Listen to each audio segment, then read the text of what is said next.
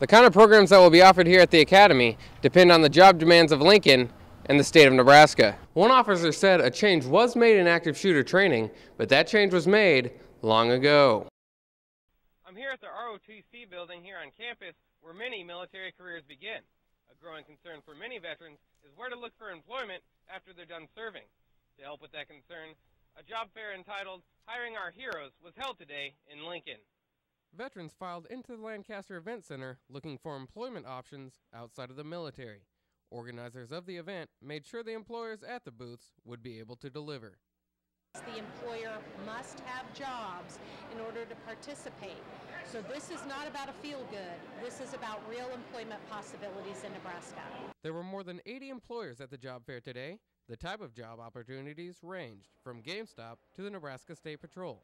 Some companies, such as Spiral Solutions and Technologies, find many of their employees at events such as Hiring Our Heroes. My company is 95% military veterans. I'm very proud to work with them. I've always had a passion for recruiting veterans. I talked to veteran Richard Birch, who said job fairs were crucial because the military unemployment rate is higher than the national average. Birch also said job fairs were important for the underemployed. Even if they're not looking for a job, they need to explore the job fairs because they just might find out that they're a little bit better off and a little bit better prepared for higher level positions in the civilian market as well as the military. Now, we didn't get any final numbers for the event, but we know that more than 100 veterans were served within the first 90 minutes. Back to you guys in the studio. The University Health Center was handing out free spring break gear, such as what I have on here, today at the Union. But they weren't just handing out party supplies. We have information about safety, around sun safety, alcohol safety, just even social media safety, just to think twice before you're Facebooking, Twittering. College of Hair Design representatives joined the University Health Center at the Union in warning people of the potential dangers of spring break.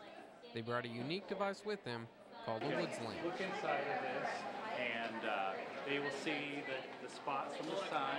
You can see if their skin's dehydrated. Of course, spring break is a big week for travel agencies. AAA is also taking this opportunity to warn students to take precaution. You know, make sure that you're leaving all your contact information home with a family member or a friend, you know, for somebody can contact you. And then it's always nice, you know, you can always text or, you know, or call home every once in a while just to touch base with someone back here just to make sure everybody knows you're safe. If you would like free spring break gear, the Health Center will be back here at the Union from 11 to 1 on Thursday. Remember to have a safe spring break. Back to you guys in the studio.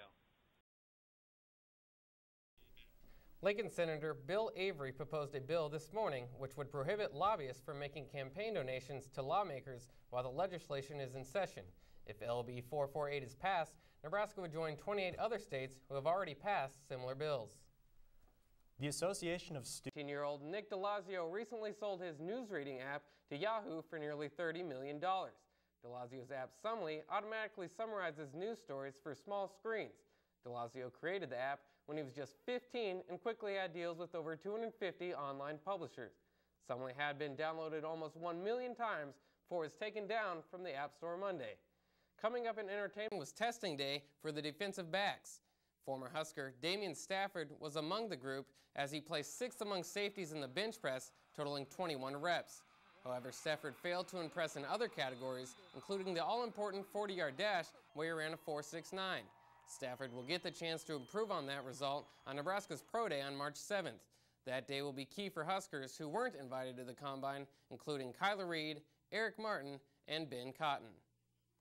Former presidential nominee and current Arizona United States Senior Senator John McCain has created a stir on Twitter. McCain tweeted a crack at Iran President Mahmoud Ahmadinejad. The tweet read, "So Ahmadinejad wants to be first Iranian in space. Wasn't he just there last week?" And McCain linked a Yahoo News article from last Monday that described how Iran had launched a live monkey into space. After much backlash from the tweet that many considered to be racist, McCain tweeted, "Lighten up, folks. Can't everyone take a joke?" On January 28, witnesses saw flames on the front porch of a house in the 6400 block of South 56th Street and called Lincoln Fire and Police Departments. It was foggy that night, so no one saw that fire until it was too late.